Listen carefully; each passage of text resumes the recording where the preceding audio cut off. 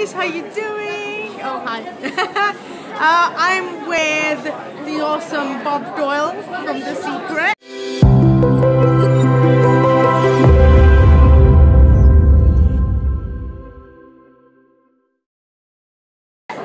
Yeah, so I just wanted to do a quick Facebook Live with this awesome guy because like, as you know, like 3 years ago, I did not know what law of attraction was until I had my spiritual awakening and all that happened. And I came across The Secret, and I wanted to meet someone from The Secret. So I totally manifested this.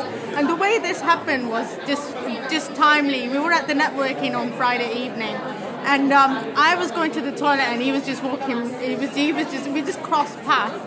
And I was like, yeah, I got my wish. I got my fist bump immediately. Yes! He knows my fist bump. That's right. Any messages that you would like to say about anything?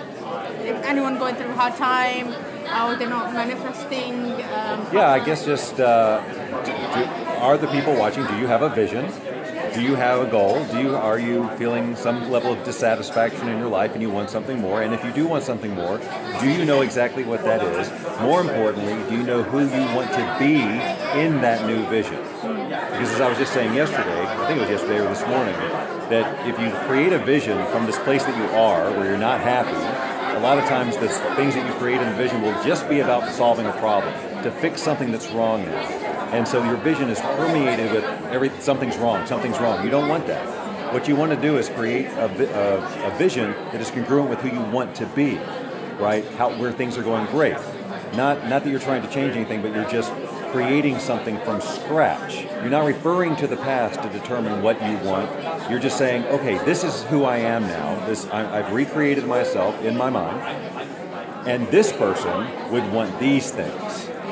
They're not struggling for money necessarily. They might want nice things, but they're not going after money because they're having a problem. It's just part of who they are. It's part of how money allows them to contribute and play the bigger game or whatever. So it's just really about deciding what your vision is from who you want to be and not who necessarily you are right now. Yeah, I have one question to ask you. You referred to yesterday about creating that mindset. Basically, your mind creates your reality. But I was struggling with that for a while because I thought your heart desire is the fastest way to manifest things. The point, yes, I agree that the heart is more powerful than that. But still, how we interpret what's coming is through our brain. Right. Yeah. Like we might send the signal, like if we're doing it from the right space, we're sending with our heart, whatever. But still, whatever comes back, we're still going to interpret with our brain. Yeah. And if our brain isn't ready for it, if it's not in alignment, then we're still going to resist it. We're still going to push it away.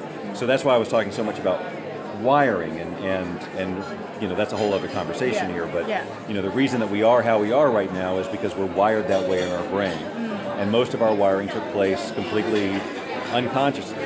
Through childhood. And so on autopilot. But as adults, we can change that wiring with the intention to do so. So we want to make sure that when we change that wiring to create a new experience of how we experience reality, we want it to be enjoyable. We want it to be in alignment with exactly who we want to be. Yeah, exactly. And those of you who are going through hardships, and you know my story, like how I lost my dad when I was 13, and then I became a carer for my mom at age of 14, so I've been caring for her for 15 years.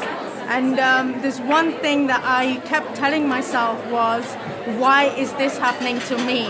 That victim mentality was why me? I have nobody else around. I'm the carer. I'm suffering from this crippling anxiety and depression to a point I could not even leave the house. And that mentality is really important for you to be in a positive mindset. And sometimes you need to heal those inner wounds first in order to manifest. That's what I find all these years when I was in that mentality. I was trying to be positive, but I wasn't, because I wasn't healing those traumas that was buried inside of me.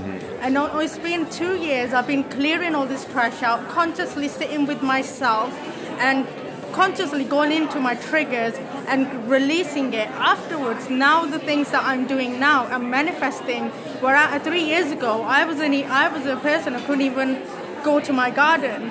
And now I'm on stages, giving live talks, to motivating people, winning awards and everything. That's all of that through inner healing. healing your inner self in order to manifest, because you kind of start with a clean state, and you whatever you want comes to you after you've done all the trash clearing. Yeah. I'd agree. Yeah. Okay. Right. I'm gonna let Bob go, because it's been a busy day. It's been amazing. Look at all these people. Yeah. So amazing. Thank you, Bob. Thank you so much. My pleasure. All right. Bye, buddy. Bye.